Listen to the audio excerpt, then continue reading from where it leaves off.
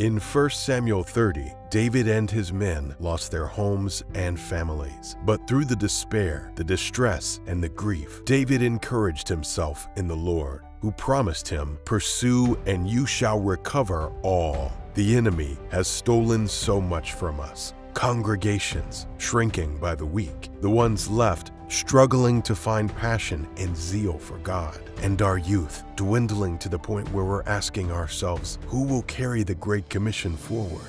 However, David recovered all through God, and so will you. CLF is uniting church leaders everywhere to recover all the hopes of congregants who've grown distant to evangelism and personal sacrifice to God. Recover all the hearts of fellow pastors who have been discouraged. Recover all our youth and nurture them to be God's servants to the next generation. Join us at the CLF World Conference from Monday, April 18th to Thursday, April 21st in Huntington, New York. And let's continue the greater awakening that is spreading across the globe in the name of Jesus Christ.